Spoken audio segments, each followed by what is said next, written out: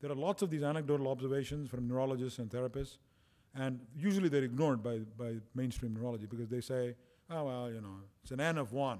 What do you make of an N of 1? I'm sure everybody here knows what I mean by N of 1, just one example. So what do you make of it? You know, and they ignore it. But that's bullshit, because you see, most of the great discoveries in science, many of them were made up based on one observation initially.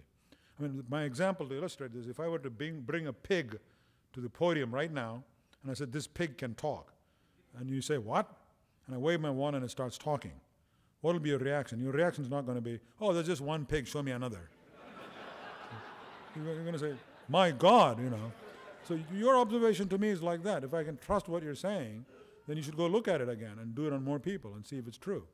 You know, you don't brush aside something because it's just an N of 1. I mean, Galileo looking through the telescope at the moons of Jupiter was a 10-minute experiment, but changed our view of the universe, right?